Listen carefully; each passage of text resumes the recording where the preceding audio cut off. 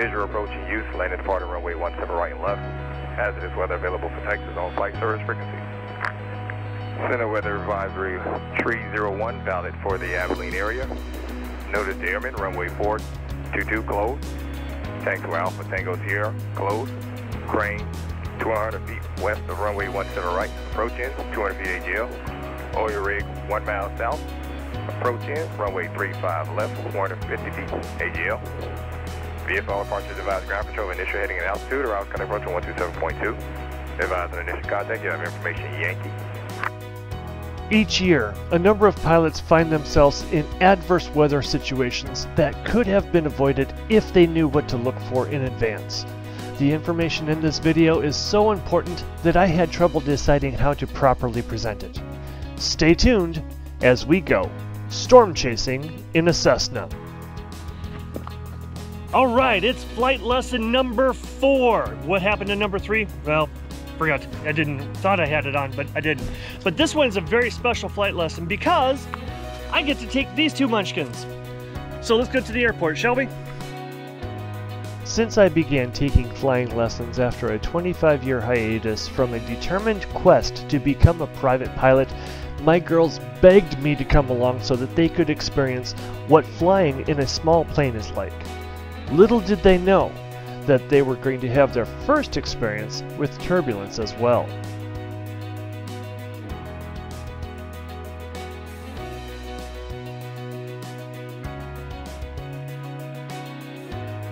Abilene ground, Skyhawk 2931 Hotel at Abilene Arrow with information Yankee, going to Clyde Lake at 5,500, ready to taxi.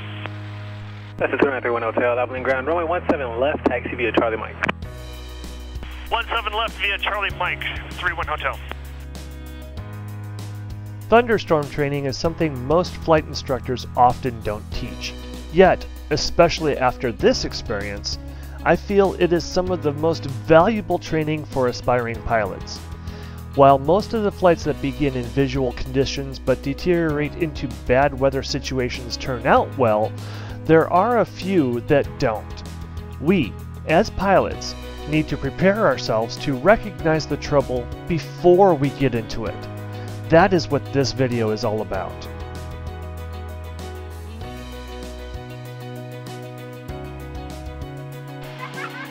$55. Nice smooth rotation there. That was beautiful. Yeah. Well done. Oh, trust me, you may be a hard instructor, but I'm even harder on myself. Good. That's the way we need it to be.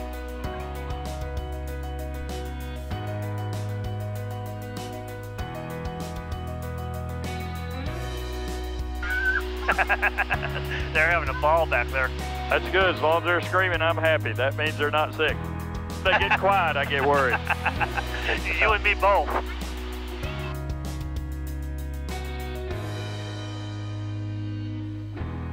Okay, so how long is the average check ride? About what? About 7 hours. 7 hours?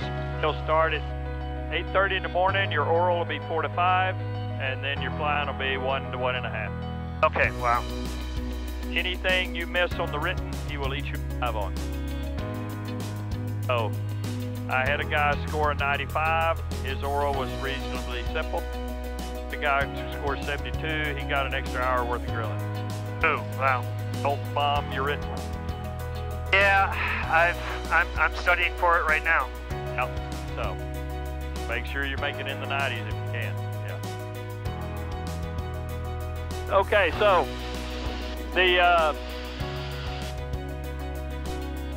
if you're going through any kind of line, okay, you see the range shaft over here to the right? I do. The reason you stay under the bases is to just avoid the range shafts, okay?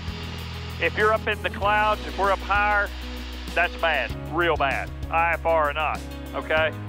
Because you can't see these shafts. You don't know where they are. You'll end up flying into one, and that will not be good. So you avoid the range shafts. If the rain's falling more or less linear, that's fine. You'll note that that one, as it gets low to the ground, is bowing out, okay? That's not a full microburst, but it's almost one, okay? So, yeah.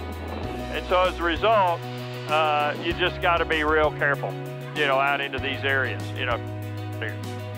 Okay, let's do a right turn to 180, autopilot.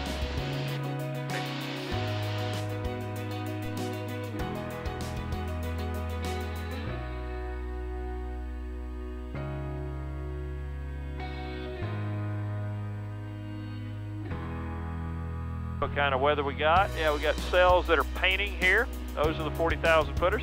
Your power's too low. We need 2450. Uh-huh.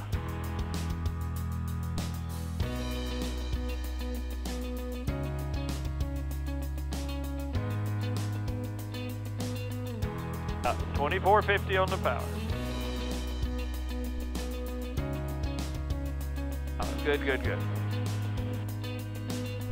So we're paralleling the last of the outflow boundaries of this storm here. Yeah, we're coming up. Still got the rainbow over there. Hey, Serena, rainbow.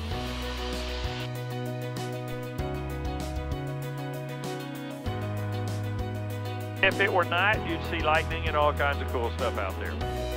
Yeah. All right.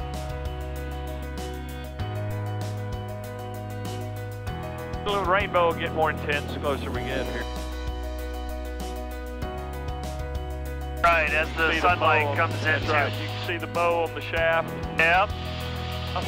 That is cool. That's what aviation is all about. Yep. And we might hit some bumps out here, but there's nothing going to hurt us out here. Yeah, it's not the smooth air that we're normally experiencing. There's some very light chop. That's the picture they ought to be taking right there. I don't know if she can see it. We'll turn around here in a minute where she can.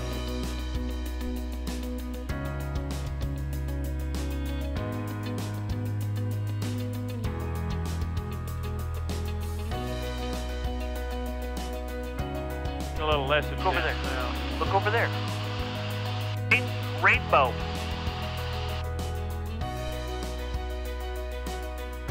I was up this morning with the storms we had this morning. We had to cut that flight short. But this rain shaft here is real intense, okay? Okay. And anytime you can't see the ground behind it, you sure don't want to be flying through it. We got a double rainbow now. You've got one, that rain shaft, and then one to the left. So there's two over the...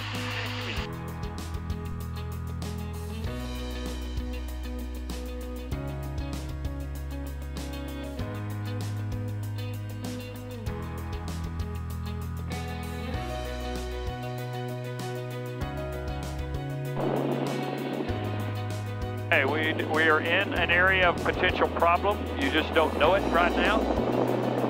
RPMs have come up to 115 knots. Okay, you're in the flanking updraft. Okay, as long as we stay alongside of it, it'll be fine. If we were to go into it a little further, we would hit the turbulence of the storm. Okay. So you know.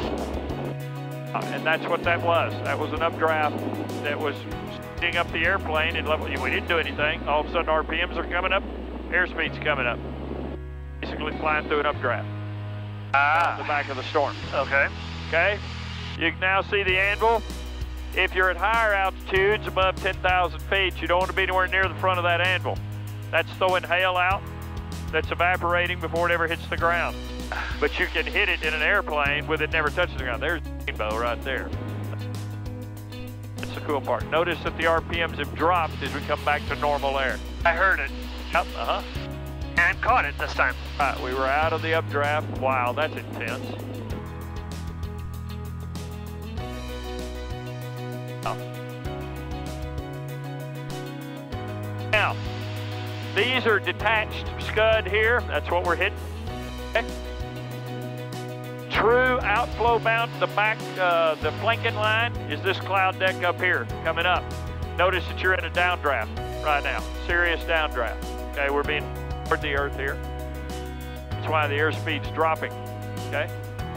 Need to not let it go below 80 knots. Fly the plane, don't worry about the kids. Yeah, okay? If it gets below 80, you add whatever power is necessary to keep us up here. Okay?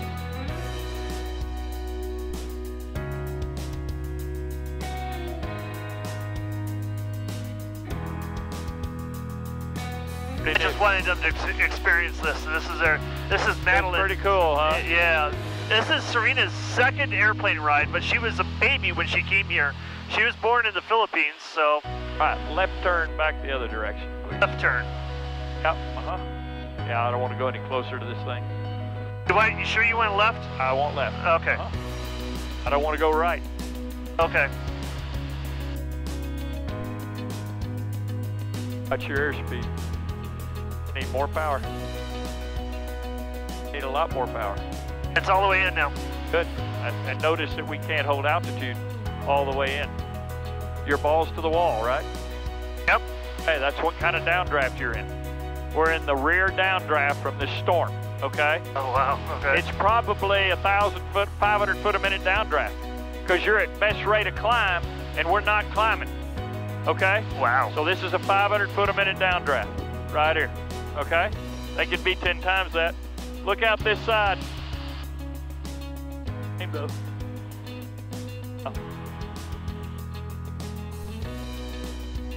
All right, yeah, we're out of the downdraft now. Yeah, you can feel the speed coming back up.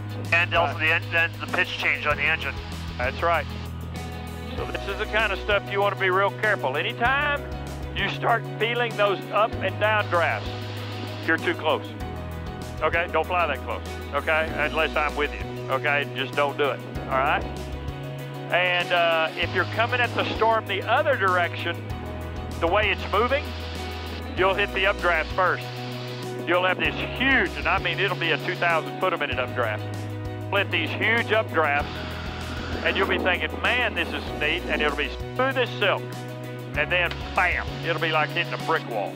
You know, I mean, you'll get beat to pieces, you know, so. As you can see from this snapshot of the Aircraft Owners and Pilots Association's Air Safety Institute's Nall report, which gathers NTSB data, general aviation is becoming safer as time goes on. However, one aviation-related accident or related death is one too many. The most recent data available at the time of this video's recording is from 2018 and is updated annually as new information becomes available. The link to the current Nall report is in the video description below.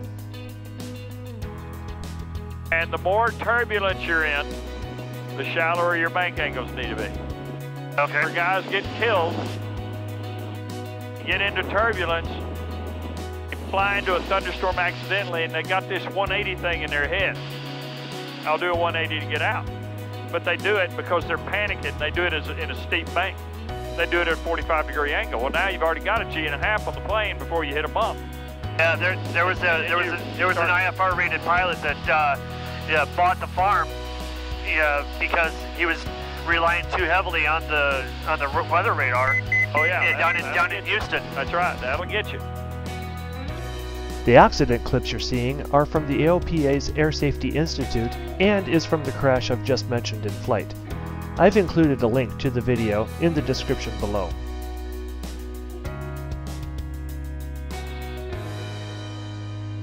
But I did have a friend flying my airplane one day, coming back from Las Vegas, Nevada. He's coming across Arizona and got under a towering CU. I turned the autopilot back on. Okay, at 8,000 feet, and it sucked him up to 14,000, power to idle, into the cell, nose pointed down, red line on the airspeed. Wow. And he was still climbing 2,500 feet a minute. And his wife started panicking at 14,000 because she knew pretty soon we're not going to be able to breathe, we're going to be in ice, you know, and everything else. And just about then, the storm spit him out, you know, but scared him to within an inch of his life. And yeah, I would imagine. No, that kind of updraft is a religious experience.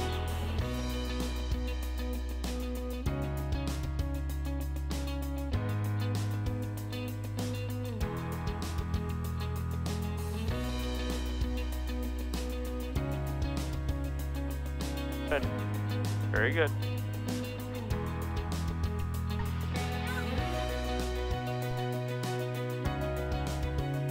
She's going to float for a long time. You're at 80 knots. She's going to at least 1,000 feet.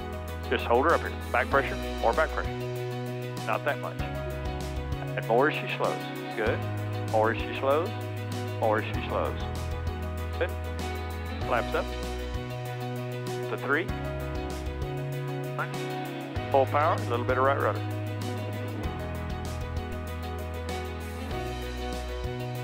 Good, let's fly. Good. Excellent.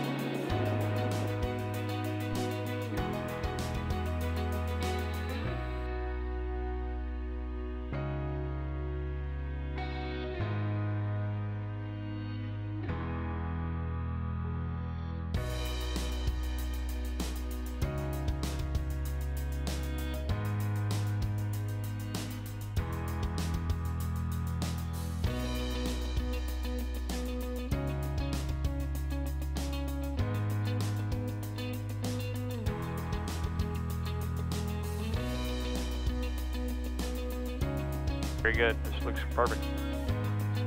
I tried. Yeah, this is nice.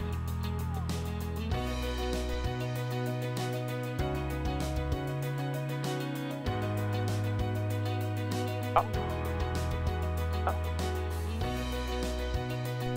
Let her float.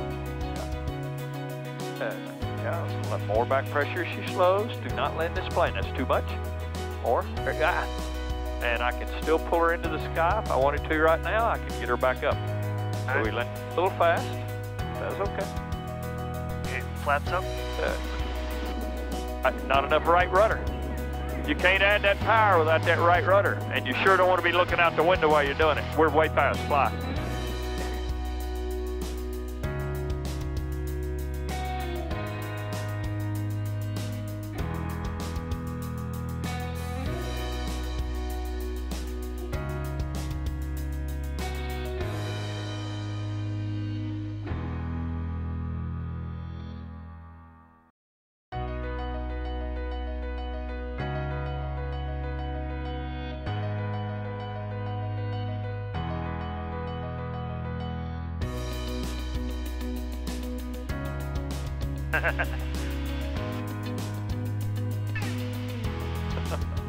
They are verbal, aren't they? They are.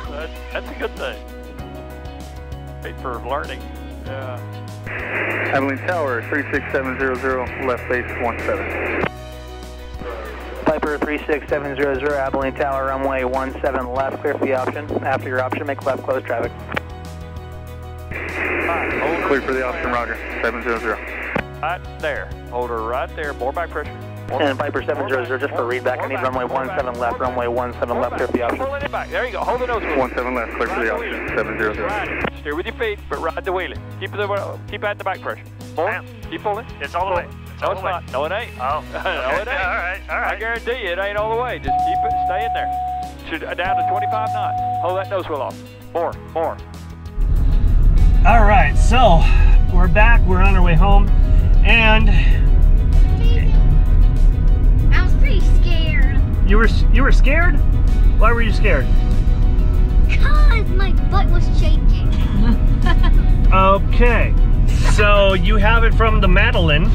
Her butt was shaking, but my debrief on my flying, I was much better today than I have been in previous sessions. I did whatever I needed to do not to bring out the Sergeant Hartman in him, and he even got, you saw it, he even got a bit of a chuckle out of that, out of my nickname for him. So unfortunately I don't have enough time yet to get my student license. I've got another couple of, about two or three more flights before I can get that. I'm about 9 hours that I can prove. Of the total flight time that I have, I've got, it's not about what you've got. It's not about it's about what you can prove. And when I first started flying, when I first started my flight training, I was almost to my license. And then I put family aside I put flying aside for family because, well, I found out my son was on the way. Their half brother. So today it was a bit bumpy. Yeah, it was an experience for them, and it was their first time flying that they'll remember. At least Serena remembers. And yeah, so next time it will be September, right after Serena's birthday, on the 25th, and we're going to forego bringing the girls with this time, simply because I wanted, we need to go ahead and do some low altitude maneuvers, and Ron just doesn't want to do anything with passengers like that, or do anything like that with passengers. So yeah, but the goal is to knock out all of the ground reference maneuvers that I need. Steep turns, I need to get those mastered. Doing better at those. I need to get slow flight and stalls mastered. But I also need to do turns around a point and S-turns, which are low altitude maneuvers. Those are like right at pattern altitude. So that's it for this edition of Check 6 Aviation.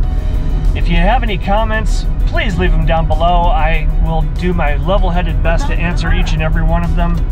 And by all means, if you haven't subscribed to this channel, do so, and be sure to hit the notification bell, and definitely give me a thumbs up on this video. Special thanks to all of my current subscribers, and if you haven't subscribed already, then there's more to come. So, on the way home, this is Raymond, Amy, and Serena and Madeline saying, remember to always check your 6. Peace.